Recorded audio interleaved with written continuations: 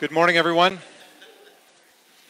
First Sunday of our Advent season, Christmas at City Point, and we begin the Gospel of Matthew. We've been planning this actually for over a year. I talked with the elder team over a year ago, kind of mapped out what we would be doing, and we said we're going to get through the book of Ecclesiastes in the fall of 2019 and then start the book of Matthew, the Gospel according to Matthew. So we'll be in it during the Advent season, but we're going to continue in it as we get into the new year. So very much looking forward to this.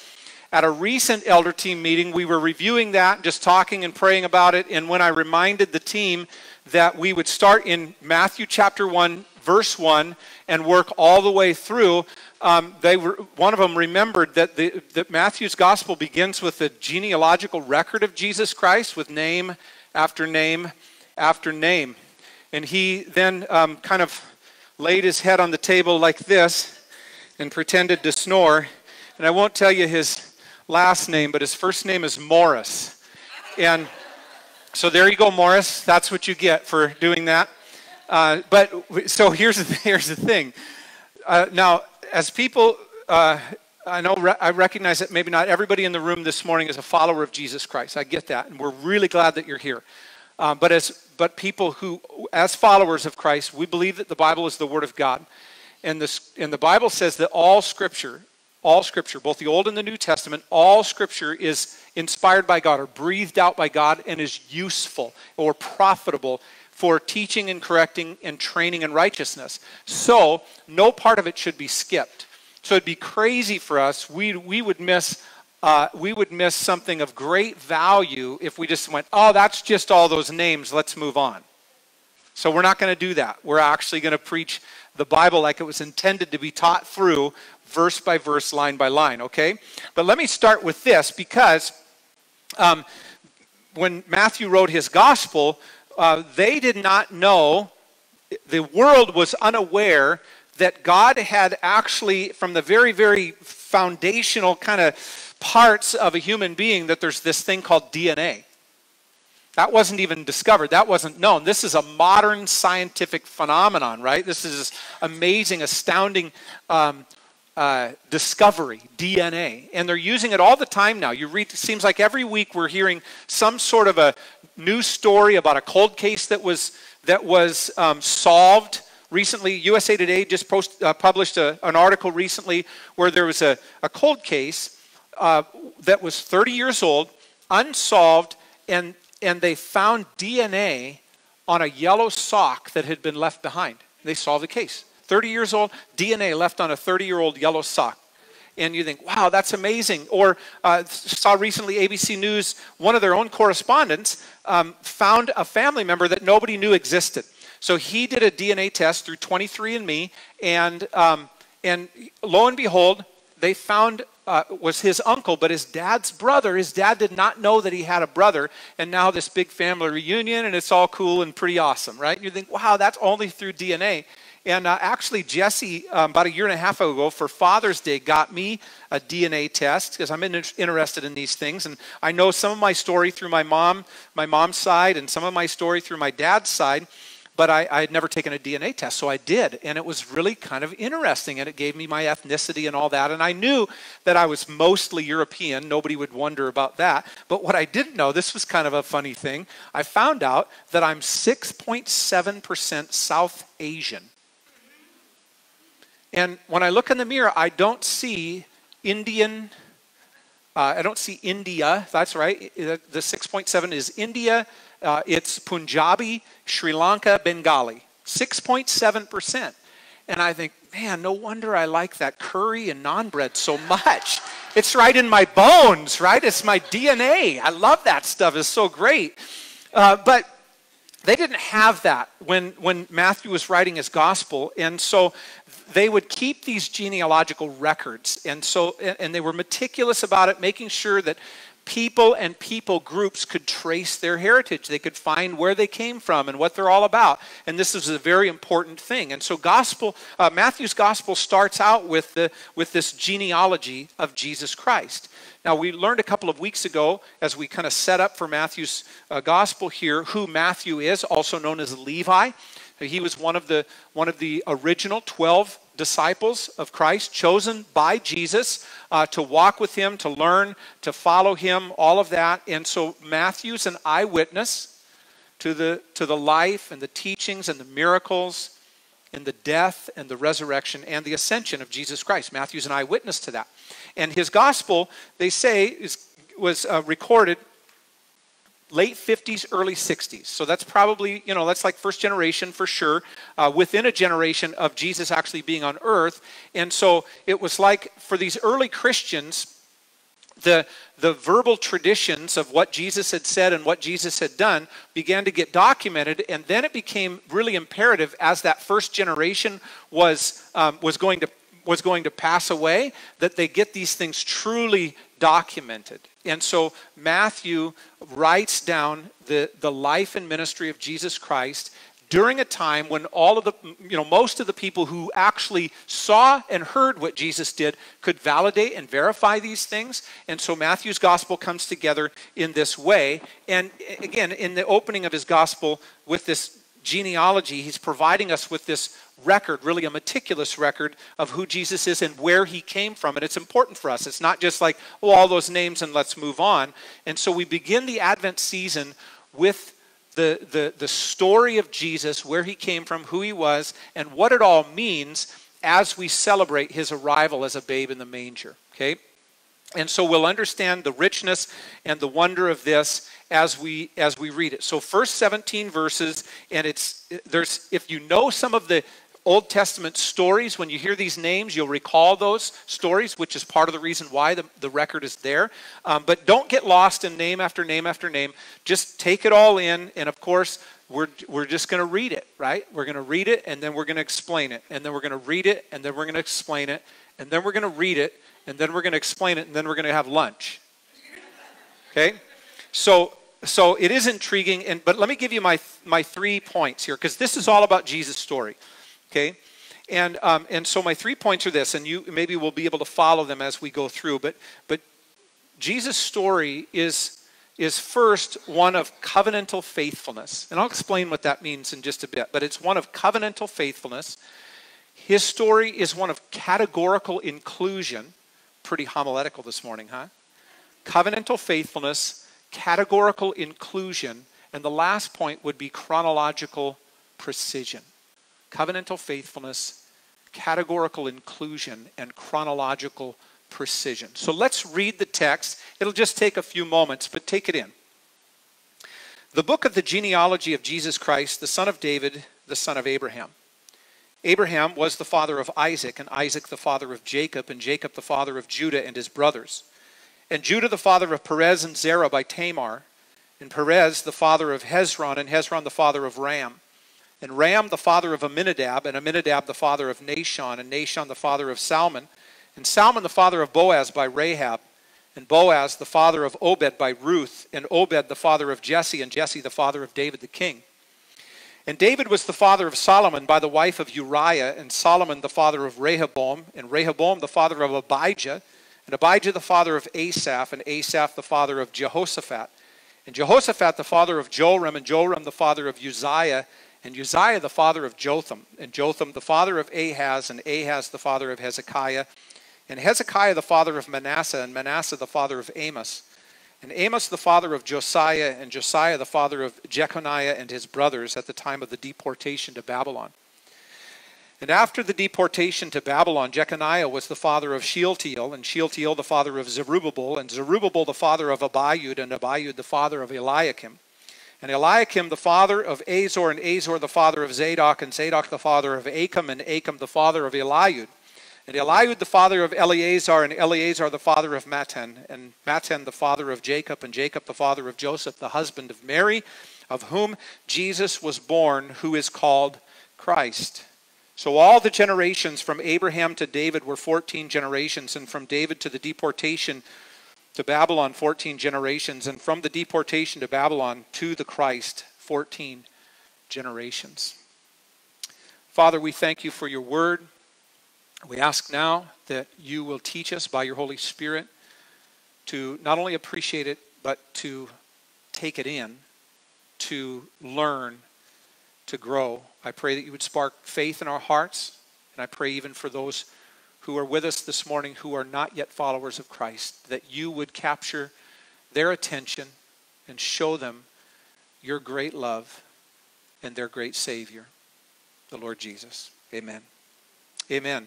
So you get there's some real structure to this, and we'll look at that in just a moment. But he goes through and he's divided up in 3 segments: Abraham to David, David to the deportation to Babylon, the deportation to Babylon to the Christ, 14 generations in each segment. So he's written this in this way.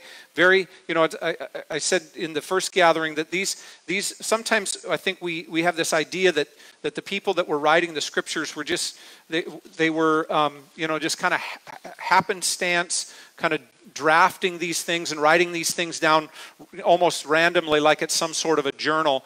But it's not the case whatsoever. These guys were, they were, of course, anointed of the Holy Spirit to do this. They're being impressed by God to write these things down. But these guys are intelligent. These guys are very purposeful about their writings. And we're going to see that in Matthew's gospel. This is well structured, well put together, very intelligent writing. And the first thing that he tells us, let's go back to verse 1. The first thing that he tells us is that Jesus' story is one of covenantal faithfulness. He says this is the book of the genealogy of Jesus Christ, the son of David, the son of Abraham. And so when we talk about covenantal faithfulness, we have to understand what a covenant is. Now, if it's between just 2 people or people groups, it's like an agreement. It's like a contract that was binding. And they were the parties that were in this covenant were to keep their word and follow through with what they had agreed to. But when God makes a covenant, it's much weightier. It's much more significant and solemn. It's like God is making a solemn promise, and he's putting his own name, if you will, on the line, that he will come through with what he's promised to do. So a covenant from God is God inviting people into relationship with him, and he's doing so for very specific reasons, and we'll see that as we get through this. And the 2 covenants that Matthew draws attention to were 2 of the most significant covenants in all of the Old Testament. The covenant that God made with Abraham, that's recorded beginning in Genesis 12 and reiterated throughout the rest of the story of Abraham's life and his children, and then the story or the covenant that was made by God with David. And so we've got these very significant covenants, and Matthew begins this gospel by telling us that Jesus' story is one of God keeping his solemn promises. Okay, this is not just the story of somebody that was a great teacher or a great prophet or somebody who was used by God. This is a story of somebody who this is the story of Jesus, who is God's answer. He is God's solemn promise keeper. Okay, so this is where we're at. And these covenants are Abraham and David. But he begins this line with the book of the genealogy of Jesus Christ. This word genealogy is the Greek term for Genesis. So if you know your Old Testament, you know the very first book in the Bible is the book of Genesis, and it means the book of beginnings. So when Matthew writes the book of the genealogy, we're translating this genealogy because of the list of all of the names that give us that record. But that word is the Greek word for Genesis. And it's as if Matthew is trying to get his audience, who he wrote his initial audience, to universal gospel for all people, but his initial audience is the Jewish people. So he begins right off the bat trying to get his audience to hearken back to the first book in their scriptures, the book of Genesis. And he's trying to tell them that, and he's getting them to think back to Genesis and go, okay, this is the book of beginnings, where God created and God made everything good. And by the time we get to chapter 3, we see that mankind has fallen from grace. They've fallen from the ways of God. They have sinned and wrecked a perfect world. And this world is now broken. And the rest of the story of the Old Testament is God putting together this redemptive plan. And when we get to this first book in the New Testament, Matthew says this is a book of Genesis. This is a book of beginnings. In other words, he's saying what happened back then was the beginning, and what I'm telling you now is that Jesus, with the coming of Jesus, we get a new beginning. with the coming of Christ, there's a new start. God is bringing about, he's keeping his covenant promises, and he's bringing about a new beginning, a new start for us. This is the book of the Genesis of Jesus Christ, the new beginnings, right? So Jesus, this is the name that was given to him, told by God, Mary and Joseph told by God to name him Jesus, and we'll get to that next week. But this word Jesus, this name, it's the Greek version of the Hebrew name Joshua, and is a common name, but it means the Lord saves. And in the in the Old Testament, when you see the Lord, all capitalized, L-O-R-D, that is the personal name of God. It's not a title, it's the personal name of God. It's Yahweh. Okay, the Hebrew name, God's personal Hebrew name, Yahweh. And so Jesus means Yahweh saves, or Yahweh is salvation. So he says, this is the book of the genealogy of Jesus, of God's salvation, Christ. Christ is not his last name. Some people would, it's just common to think that. Why would you would think that, right? But Christ is a title. So Christ, again, Greek term, Christ means the anointed one. The Jews understood it as Messiah, the Savior, the one that God had promised. Again, we hearken back to the book of Genesis, and right in the 3rd chapter where the fall was recorded, we also get that first, what's known as the proto-evangelium, the first gospel declaration where God says, I'm going to fix this. You guys have wrecked it, but I'm going to fix it. There's one coming, this Messiah, who will bring things back to the way I intended them to be. Okay? And so when Jesus is called the Christ, they're saying he is the promised Messiah, this one person who would fulfill the triad role that Messiah was given, prophet, priest, and king. All three of those are critical to who Jesus is and the work that he did. So when Matthew says, this is the book of the genealogy, the new beginnings of God's salvation, Jesus, who is the Christ, he is the anointed one. That's what Christ means, the anointed one. And he's anointed as the prophet. He's anointed, as a prophet, he's anointed to tell us the truth. To tell us the truth about God and about ourselves. And we certainly see Jesus did that. Right? He's anointed as the priest, the one who would bring the perfect and necessary sacrifice. And he's anointed as king, the one who is anointed to conquer our great enemies, namely sin and death. So this is Jesus the Christ, right? And the entire Gospel of Matthew is evidence that Jesus is the Christ. So again, we look at it says the book of the genealogy. It's not just the record. It's not just all of the names. Matthew's trying to tell us all 28 chapters, as we know them, all 28 chapters, all of those show us who Jesus is. That he is God's salvation. He's the anointed one. Right? So this is how he begins his book. And then he says he's the son of David, the son of Abraham. The son of David, meaning that Matthew informs us that Jesus would be in the kingly line, the offspring of David, which will make sense in just a moment, but that Jesus could trace his lineage back to Israel's greatest king, David. But that's not the most important part. See, Jesus was he was a legal heir to the Davidic throne. You could trace his bloodline. Now, of course, he's not the only one. There's others that could trace their bloodline back to David. So he's one of the possible legal heirs to the Davidic throne. But again, that's not the most important part. See, God made that covenant with David, that solemn promise that the Messiah would come through his family line, and he would establish an eternal kingdom. So we read that in 2 Samuel 7, and this is what it says. God is speaking to David, and he says, when your days are fulfilled and you lie down with your fathers, meaning you die, I will raise up your offspring after you, who shall come from your body, and I will establish his kingdom. Now, right there, if we pause right there at verse 12, we could go, he's probably just talking about Solomon. Well, Solomon was the immediate fulfillment of that, but Solomon couldn't be the full and entire fulfillment of that, because verse 13 says, he will build a house for my name, and I will establish the throne of his kingdom forever. So we know Solomon was a human being, and he died, right? So it can't just be Solomon. God has made this covenant that there would be this eternal kingdom. So Matthew presents Jesus as the fulfillment of God's solemn promise that was established, that God would establish this eternal kingdom. Now, if we put the kind of there's other gospels that give account to this as well. So when I'm trying to find the word, I couldn't find it in my head. Maybe you could find it. Sorry about that.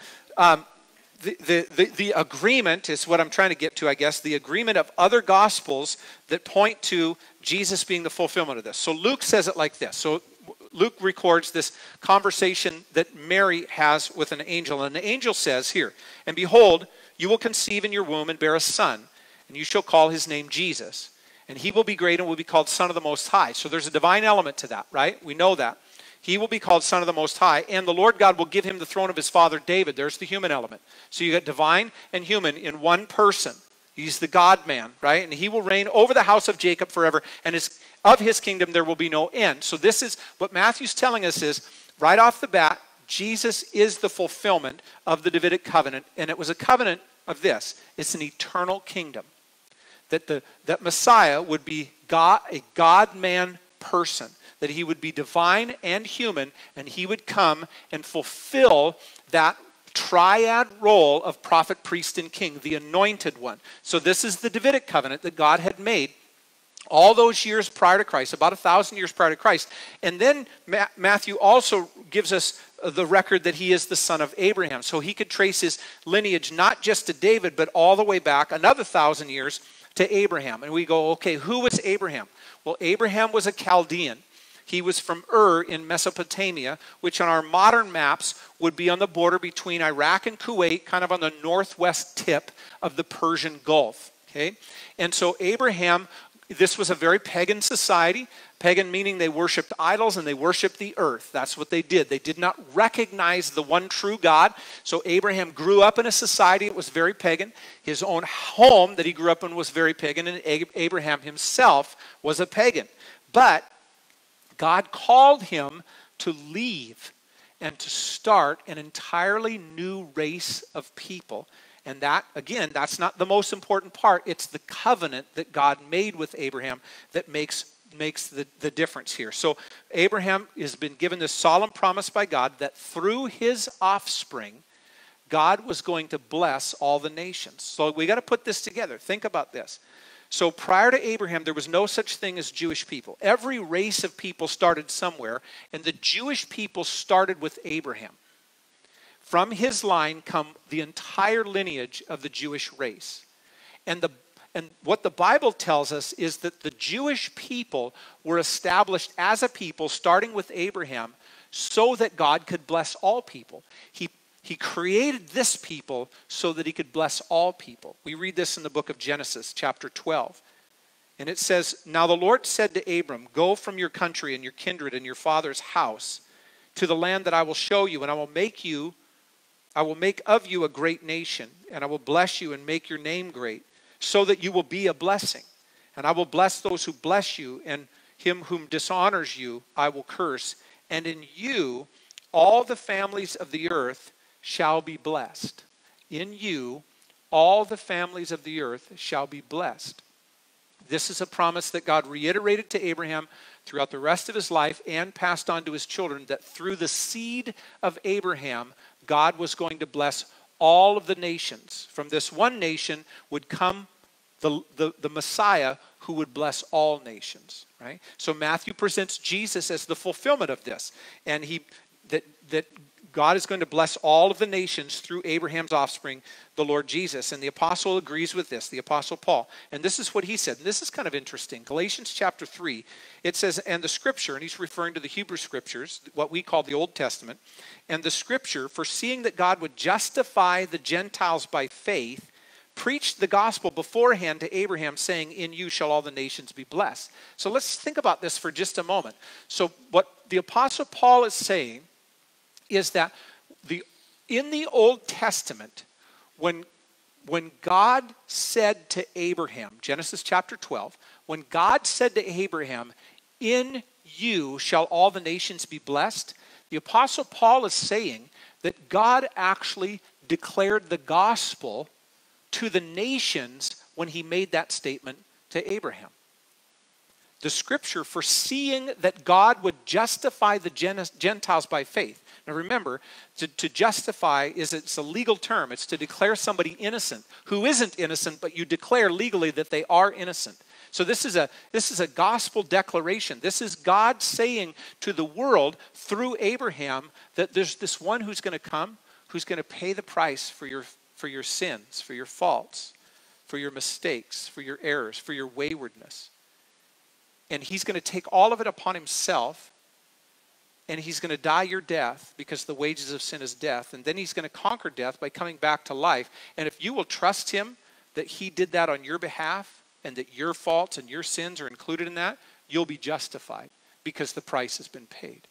And God, foreseeing that he would justify the Gentiles by faith, preached the gospel beforehand to Abraham. He's saying that statement where God says, "In you shall all the nations be blessed," is a gospel declaration. He's declaring the good news of Jesus Christ. Interesting, huh? So Jesus is the fulfillment of the Abrahamic covenant as well, a covenant that promised a worldwide family, the family of God. So we put these together.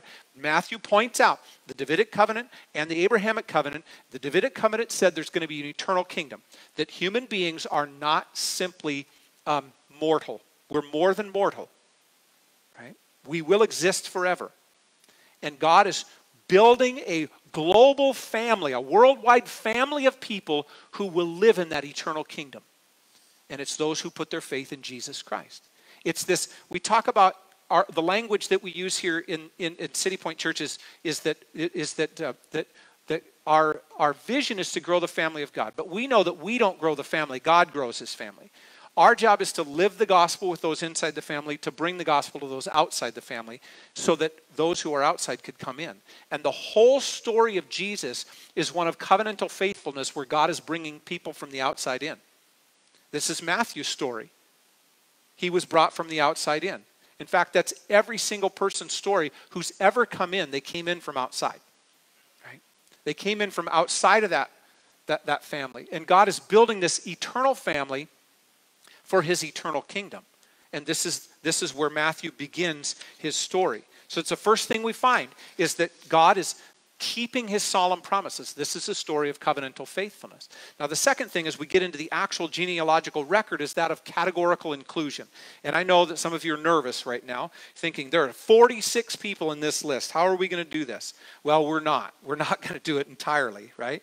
But he goes from Abraham all the way to Christ in this successive, symmetrical ways. And it's tempting for us because the story of the Jewish people is all right here. There's just such beauty and power in all of this story, but we really don't have the ability, the time to go through that this morning. But here's what I want you to see in this. We got to, rather than a micro view, I want us to take a macro view of what we've already read.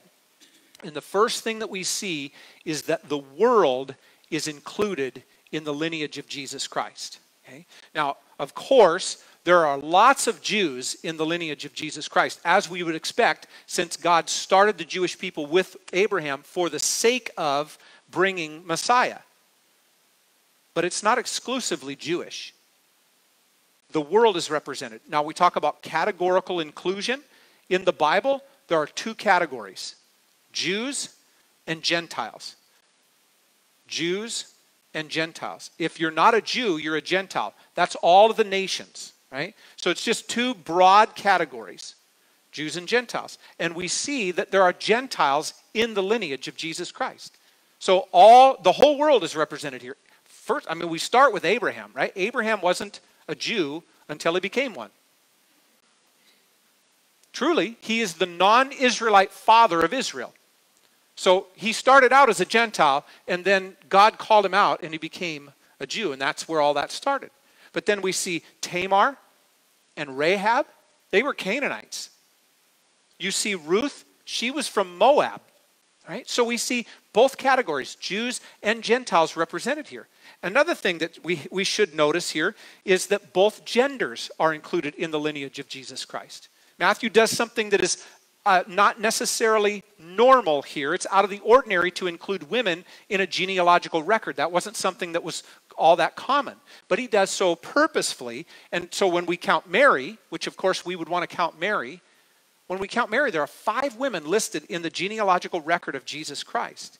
And it's like he's showing us that both men and women, both genders, are included in the lineage of Jesus Christ. We got Jews and Gentiles, we got men and women who are included in. It's like he's trying to tell us this is Jesus' story, and men and women are both important. They're both play key roles in the lineage of Jesus Christ. So it's categorical inclusion.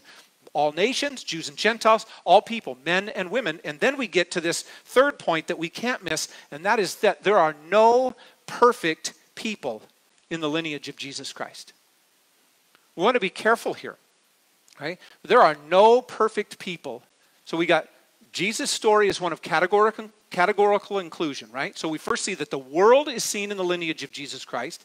Second, we see that both genders are included in the lineage of Jesus Christ. And third, we see that no perfect people are included. Let's start with Abraham. Now, we're not going to go through all 46 names, but let's start with Abraham. Who's Abraham? Well, remember, he started out as a pagan. He's worshiping the earth, and he's worshiping false gods. You say, well, what about after God called him? Yep, he was a man of faith. He had a habit of lying when he was younger, but he's not perfect. Sure, he was a man of faith for sure, and James calls him a friend of God, which is pretty remarkable. But he was not perfect. And then we get Isaac. Isaac's the promised son, for sure. Isaac's the promised son, and yet he's not a very good father. At least by biblical record, he's not a very good father. And then, of course, we get Jacob, who's a deceiver. He's a deceiver, kind of a bit of a tricky thief, until God literally got a hold of him. And then Judah? What about Judah? Well, Judah, oh man, we got to think highly of him, except for he's the one, if you remember, he's the one that suggested to the rest of the brothers that they take their brother Joseph and sell him into slavery in Egypt. You're like, whoops, strike 3 for Judah. And then Tamar? She's next in the line. Who's Tamar? Well, Tamar was Judah's daughter-in-law, and she disguised herself as a prostitute, had a incestuous sexual relationship with her father-in-law, and that's where the twins, Perez and Zerah, come from in verse 3. You're like, ooh, this is getting kind of sordid. This is kind of a tough one, right? And then there's Rahab. Rahab didn't disguise herself as a prostitute. She was a prostitute. You're like, okay, this is not the greatest pedigree in the whole wide world. David, oh, come on, David. Now we get to David. Of course, David, Israel's greatest king, man after God's own heart, wrote huge parts of the Psalter. I mean, a great warrior for God. Oops, that's that. There's that part about him committing adultery and then murdering, having somebody killed. I mean, you go to prison for that sort of stuff, right? David, of course, Bathsheba. You got problems.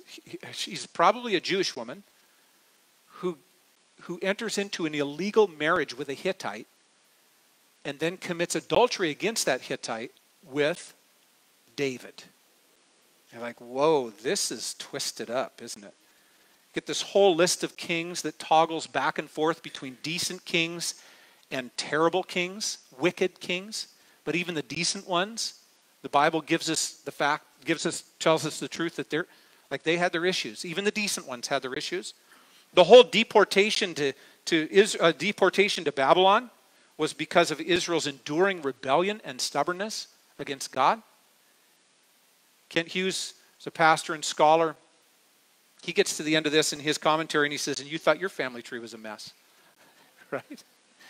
See, I think what we have here is Matthew not just giving us the legal record of who Jesus' family is. We're meant to see these as human beings, as no perfect people. We're not given this list to stand in awe of the amazing pedigree of Jesus Christ. We're given this list to come to terms with our own sinfulness by way of seeing that Jesus' own family needed a Savior. Right? His own family needed a Savior. There's nobody exempt from this. The whole world, Jews and Gentiles, need a Savior. The whole world, men and women, need a Savior because there are no perfect people. Not even in the lineage of Jesus Christ. They're all fallen. They all need a Savior. And Jesus is that Savior. It's categorical inclusion. It's what we see. We see Jews and Gentiles. We see men and women. We see royalty and common folk. We see heroes and harlots, faithful and faithless, and yet ultimately all sinners, all in need of grace, all in need of a Savior. And it's all part of the story. It's Jesus' story, categorical inclusion. And then we get to this last verse, and I love this last verse, where we see Jesus' story as one of chronological precision. So look again at verse 17. So all the generations from Abraham to David were 14 generations. And from David to the deportation to Babylon, 14 generations. And from the deportation to Babylon to the Christ, 14 generations. So God, first we see God is telling Jesus' story with artistry. There's a beauty and a purposefulness to this. The structure of it, the symmetry of it is very purposeful. From Abraham to David, 14 generations. From David to the deportation, 14 generations. From the deportation to the Christ, 14 generations. We see this symmetry here. We see it. It's like he's giving us these details, but he's doing it in such a way that we could see some intelligence to it all. Okay? The first thing that we recognize in this is that this is what is known as telescoping. Okay? So those who kept a record would often put their record together in such a way that it could be memorized easily and that it had some poetic expression to it. And that's what we see with Matthew. So the telescoping is this. Where in places in this genealogical record, this guy is the father of this guy. But when we look back in the Old Testament, this guy is the father of this guy.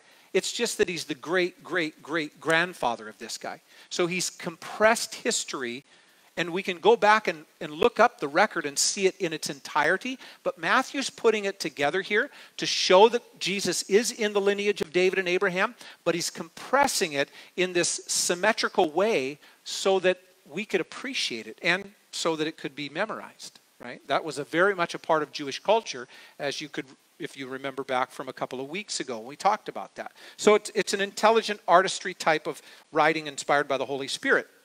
The other thing that we see taking place here in God telling Jesus' story with artistry is what's called gematria.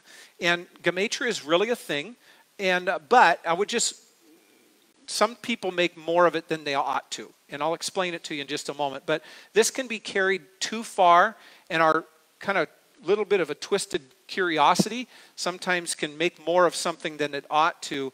And we're not meant to use this kind of artistic expression to try to find some sort of hidden meaning in the Bible. God is not hiding meaning in the Bible, that if we could just figure out the equation, some sort of a complex math equation, that we could, now we get it. No, the meaning of the scriptures is plain. God is not hiding it from us. But gematria was something that these authors would use. Gematria is this. Here's what it is. In the Hebrew alphabet, each letter in their alphabet was given a numerical value based on its placement in the alphabet. So Aleph is the first letter in the Hebrew alphabet. So it's given the value of 1. Dalet is the fourth letter in the Hebrew alphabet. It's given the value of 4. Vav is the sixth letter in the Hebrew alphabet. It's given the value of 6. So David is Dalet, Vav, Dalet. And you math wizards just went 4 plus 6 plus 4 equals 14. You go, what? David did that on purpose, didn't he? Matthew did that on purpose, didn't he?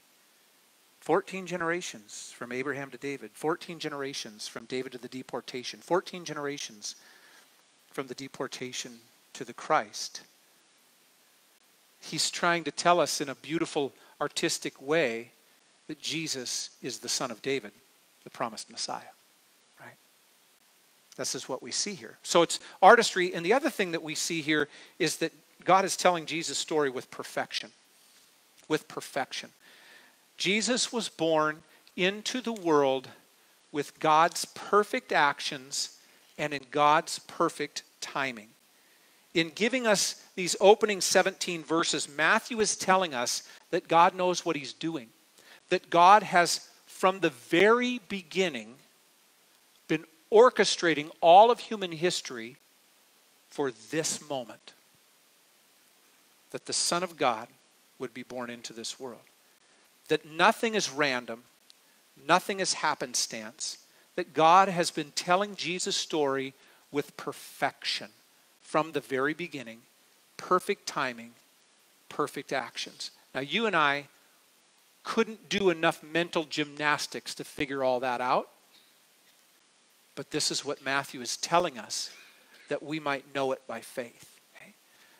Two verses from elsewhere in the New Testament, Galatians 4 and Romans 5. Galatians 4 says, "But when the fullness of time had come, God sent forth his Son, born of a woman, born under the law, to redeem those who were under the law, so that we might receive adoption as sons." In the fullness of time, when God had orchestrated everything to be just the way it was meant to be, Christ came into this world born of a woman. Why? Ultimately, so that you and I could receive adoption into that eternal family that God had promised through the Davidic and the Abrahamic covenants. Right? The next verse, Romans 5, "For while we were still weak, at the right time Christ died for the ungodly." That's that inside out thing. Or I should say outside in thing. We're all outsiders. And God is wanting us to come in. And in the right time, at just the right time, Christ came into the world for the ungodly. Right? So we have this beautiful language, the fullness of time, at the right time.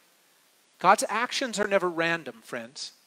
God is at work always. You and I cannot trace out his steps. That's an impossibility. But he is purposeful. His timing is never off. He is perfect. And he has planned all of human history around the coming of his Son, Jesus Christ.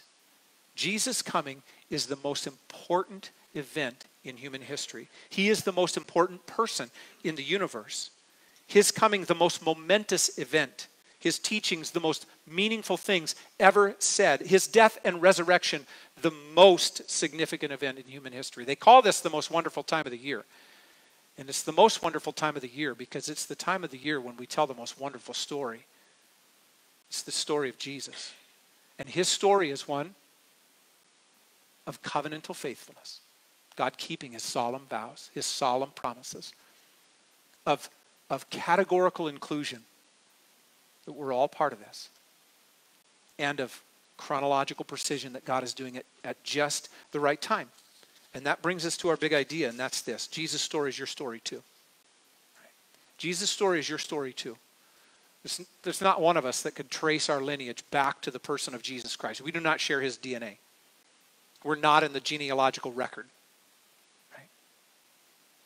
But every one of us is part of God's covenant promises. Every one of us. It's hard to think that when God was having this conversation with Abraham, recorded back in Genesis 12, these several thousand years ago, it's hard to think that while he's communicating with Abraham, that you and I were in his mind. But we were.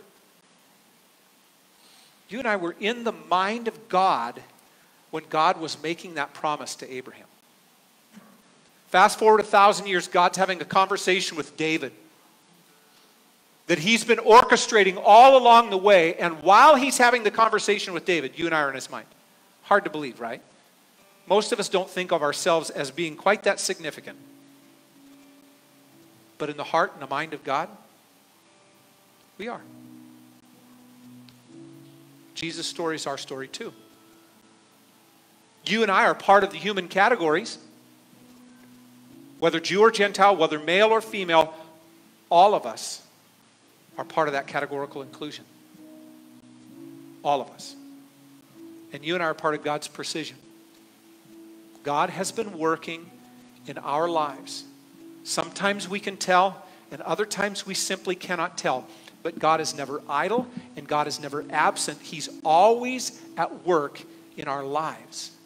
Jesus' story is our story too. So Matthew writes this gospel, and we can tell right off the bat that this is not just somebody chronicling some thoughts and some things and, just trying to keep a quick record of. This is really well written. And he writes it for evangelistic purposes. Matthew writes this gospel not so that people could know who Jesus was. Matthew writes this gospel so that people could know Jesus. He wants us to know Jesus, to know him.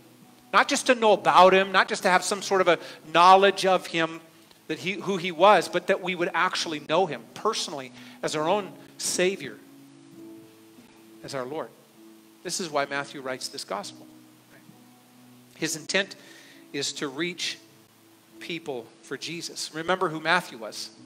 He was the guy who was on the outside, who by the grace of God was brought to the inside. And he looks from the inside out and he's like, I want all these people to know Jesus too. And that's the heart of God, that we would all know him. Let's bow in prayer. So as we start this Advent season, this Christmas season, we start with this kind of interesting text, this genealogical record.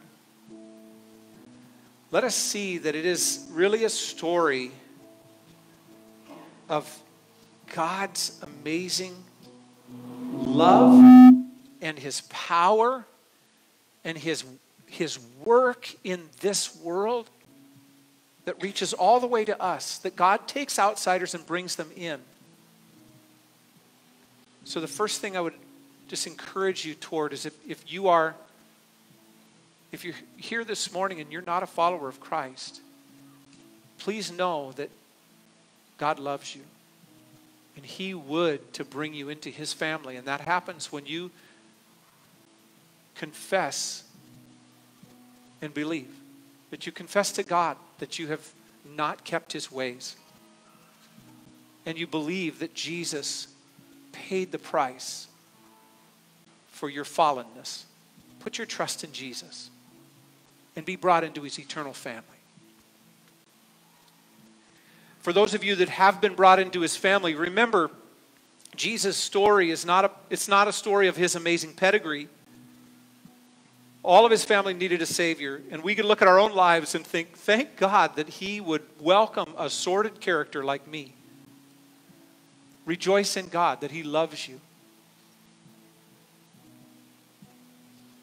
May the wonder of Christmas for you not be simply the giving and receiving of gifts or the special music or treats or anything of that nature. May you truly love God more because he has given his Son to be your Savior.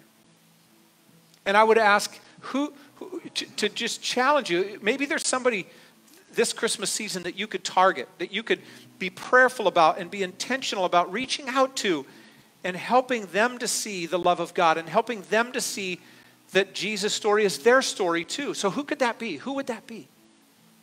Be prayerful about that. And lastly, I would say, just by way of encouragement, that if God can arrange all of history with this precision, you can trust him for the moments that you're in right now. That he's not absent and he's not idle. If God can arrange all of the moments of history, he can manage the moments that you're in right now. So let your heart be at rest. Let me pray. Father, thank you for your faithfulness. Thank you for Jesus' story, that you have given this to us. Help us to believe it. Help us to believe, Lord, that we are part of Jesus' story. That the covenants, that the categories, that the chronology, all of it, Lord, you've had us in your mind. You've shown us your love. You've been purposeful about bringing us your great salvation. Help us to trust you. Thank you for your word. We pray in Jesus' name. Amen. Amen.